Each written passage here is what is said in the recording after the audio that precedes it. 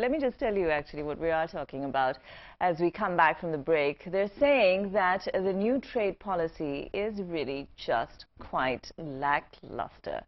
Export targets are down by a lot, 14% to be precise. The major initiatives offered are not that major at all, really.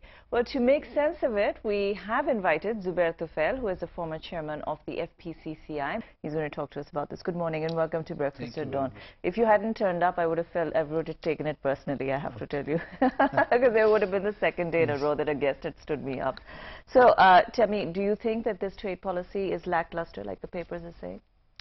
I would say the trade policy which I could read up to now, the targets set are very modest. 6% growth would have come automatically. They should have given, growth should have been at least for 10%, because I'm sure our exporters, with a little effort, they can achieve 6%.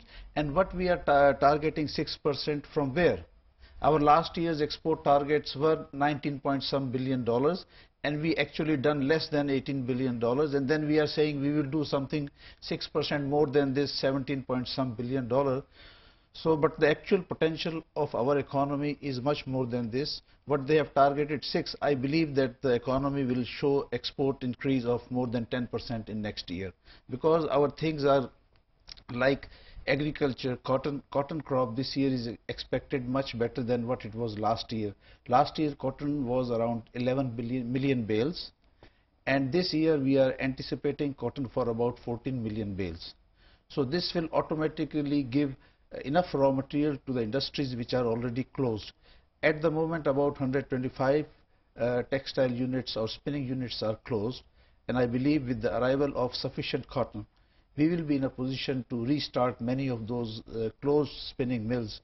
So I foresee that our total export target should exceed more than 10% in next year. All right, now let me just read out a couple of messages. We've got Jingois, who says that, well, you know, it's quite obvious that the export growth should go up, according to the trade policy. What goes up, what goes down, will eventually go up again, even if a little bit. And then I have David from Islamabad who says that if Pakistan's exports are going up during a global recession, who's buying? Can you answer that? I would like to say that our major export is textiles, which is roughly 60% of our total exports.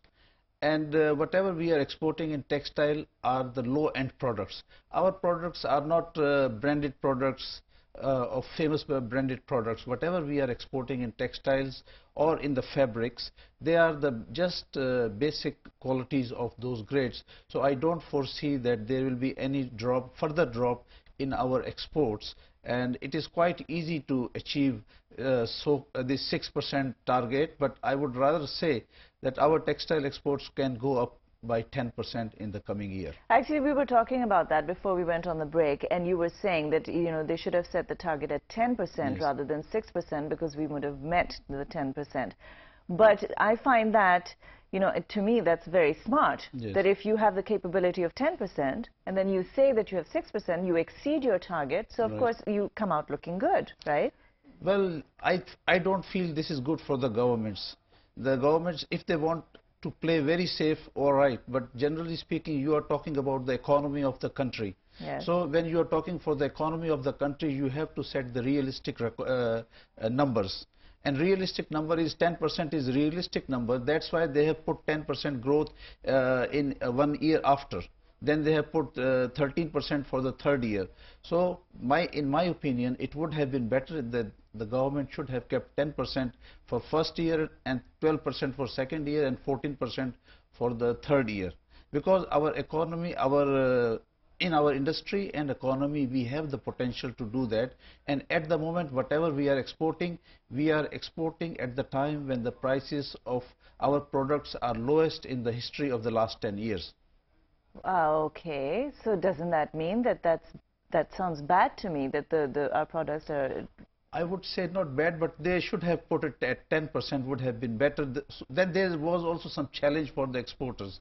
If exporters know that they just have to meet this 6%, they can do it. I think they can do it very easily. But it is much better if they put it 10%, and exporters and the industry has to make some effort to reach this target, because last year they missed the target with a big gap. That's right. So that was not a good sign. So now is the challenge that we should come back, the exporters, the industries should come forward, and they should achieve at least 10% exports increase in the next year. Okay, let me also put forward these comments. Khan Idea says, if you look at fundamentals, how can export grow? Law and order is on the downside. There are power problems. Textile exports are down by 9.27% in the past 10 months. Max Robinson says, exports can only go up if buyers feel Pakistan is safe and reliable enough to do business. Pakistan products are great quality. It's time to show the world.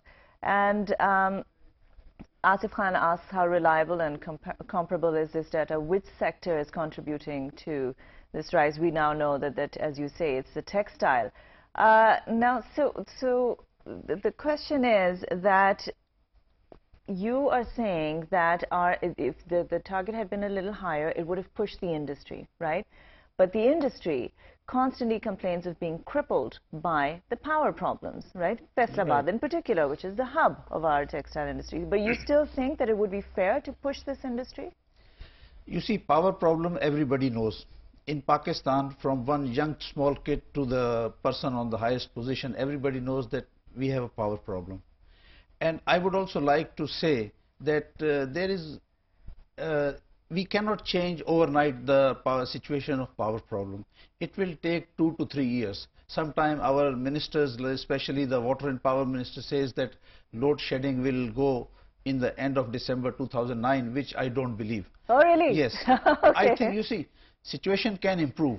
Situation can improve. We have a shortfall of 4,500 megawatts.